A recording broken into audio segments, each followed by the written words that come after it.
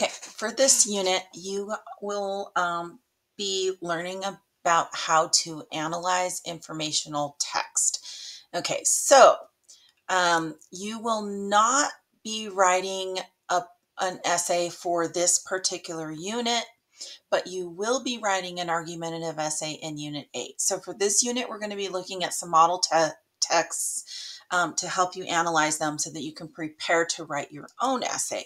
Okay, so in Unit 8, you will be writing an essay, but for this Unit 7, you will not be having a portfolio. Instead, you will have a unit test, okay? All right, so in this unit, you're going to learn how to break down a paragraph to see how sentences fit together. You're going to learn how to identify the author's purpose, how to see how claims, reasons, and evidence are developed into an argument, and then learn how to evaluate those claims, reasons, and evidence in order to make sure that they support the argument. So remember, this is what you're going to be required to do in Unit 8 is to actually write an argumentative essay. So you're going to need to be able to have all of these components in there. So this unit, we're going to look at examples and break them down and evaluate them so that you can recognize that in your own writing. All right, let's watch a couple of videos on how text fits together and how an argument is developed. Hello, readers. Today we're going to be talking about how smaller sections of text work together to support the whole text. But first, let us consider Voltron. It is a giant robot made up of 5 smaller robots, each one piloted by a person.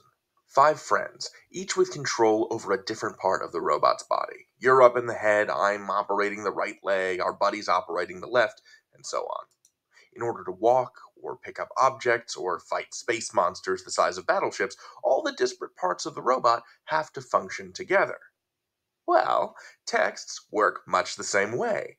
Each portion of the text, from the section level down to more granular divisions like individual paragraphs or sentences, is trying to serve the broader point of the text. When we look at Voltron's foot in motion, we analyze what the foot is doing in the service of Voltron as a whole. If Voltron's foot kicks a ball, we have to zoom out to ask, is Voltron playing soccer?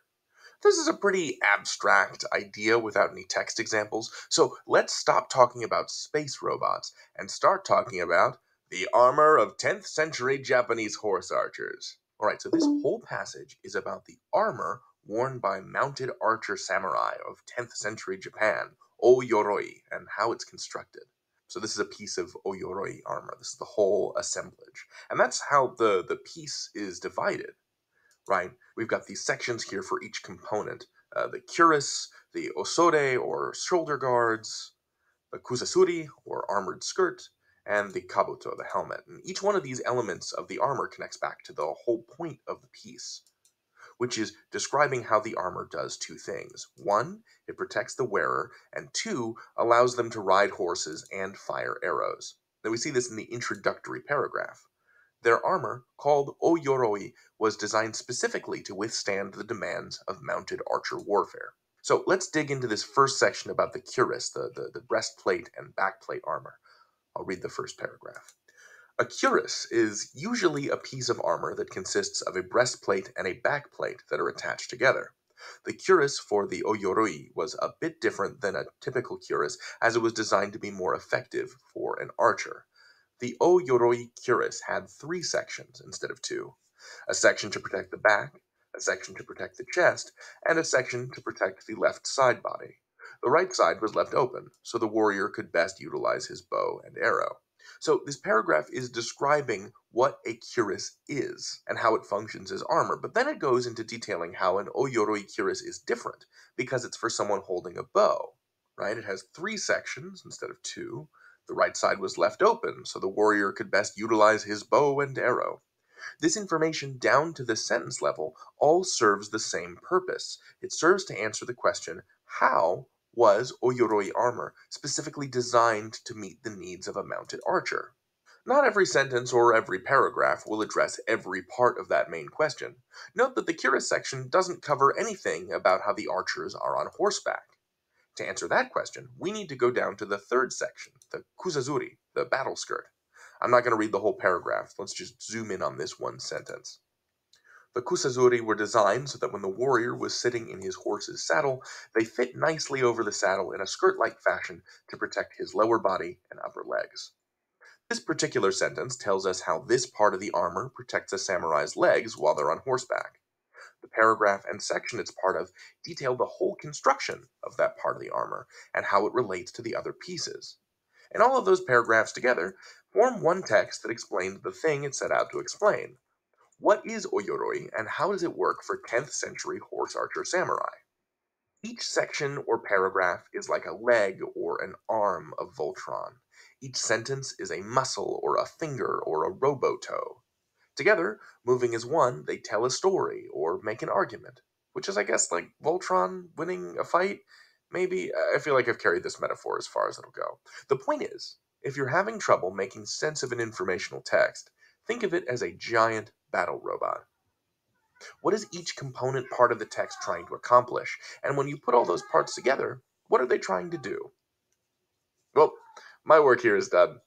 You can learn anything. David out. Let's go ahead and watch a second video on analyzing an argument. Hi there. When we talk, write, or tell a story, we want to communicate something. Sometimes the information is pretty straightforward, as in 1 plus 1 equals 2, but a lot of times what we share is not so straightforward, so we may need to argue the point. But when someone presents an argument, you don't simply accept it. Or do you? Shouldn't you analyze it to see if it's a sound argument?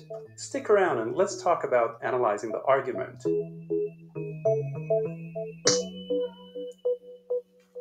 Hi, welcome to Snap Language. I'm Mark Franco.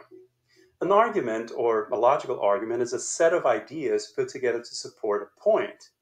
For example, this is a very simple argument. You like Japanese food, so you'll love the sushi restaurant. The claim is that because you like this, you'll also like that. But is it a good argument? If you understand really well what an argument is, you can then build strong arguments that support your ideas when you speak or write. And of course, when you listen to or read someone's arguments, you can also make sure that the arguments are well built or convincing. To build an argument, you need statements or claims. One of these claims is a conclusion. The other claims are premises. They provide evidence to support your conclusion. Let's look at a very simple example. Hawaii has hot weather year-round and beautiful beaches, so it is the best place for a vacation. There are three claims in this argument. The main point, or the conclusion, is that Hawaii is the best place for a vacation. Two premises support this claim. One, Hawaii has hot weather year-round, and two, Hawaii has beautiful beaches. Let's see how well this argument works. What supports the point that Hawaii is the best place for a vacation? One of the premises used as evidence is that it's hot there year-round. Well, if you like hot weather, yes, but what if you don't? And what if you'd rather go skiing? The other premise is that Hawaii has beautiful beaches. How do you define beautiful? Why beaches in Hawaii? Aren't there other places in the world with beautiful beaches? What if you prefer the mountains or the city? We're not trying to prove or disprove that Hawaii is a great place for a vacation. We're simply analyzing the argument in this example. Even if you agree that Hawaii is a great vacation spot, you may decide that this argument doesn't make a good case for Hawaii. Let's look at another example. See if you can identify the claims and which is presented as the conclusion and which are the premises that support that conclusion. Cell phones pose serious risks to their users. Several studies have shown a correlation between cell phone use and the development of brain tumors. Hardell. The International Agency for Research on Cancer, IARC, classifies cell phones as a possible cause of cancer. Pause the video now if you need time to identify the claims. Premise 1 is here. Premise 2 is here. The main point, or the conclusion, is here. But wait, before you swear never to use a cell phone again, let's analyze the argument. Look at the premises again and ask questions. Are there problems with these premises? Is there sufficient evidence to support the conclusion? Researchers have found a correlation between cell phone use and the development of brain tumors. How good were these studies? A correlation does not mean that cell phones were the cause. Are there studies maybe that found no correlation? The second premise is that they classified cell phones as a possible cause of cancer. A possible cause of cancer means the evidence is not definitive. Did they make that classification based on the same studies mentioned in premise one? If so, this premise is a bit redundant. Again, right or wrong, we're just analyzing the argument. As a critical thinker, you must challenge your assumptions and other people's assumptions. Just because something is in writing doesn't mean it's a fact or the truth. Even if a conclusion is based on facts, it doesn't mean it's a good conclusion. You may want to take another look at our video about distinguishing fact from opinion for more information on this. Snap Language has videos about reading, writing, and other topics. Knowing how to use the language well helps you think critically. Therefore, you should subscribe to this channel so you can get smarter through language. Well, this argument is totally true. Totally. Well, I'll see you in part 2. For now, thanks for stopping by and watching this video. I'm serious though, Snap Language rocks. Bye.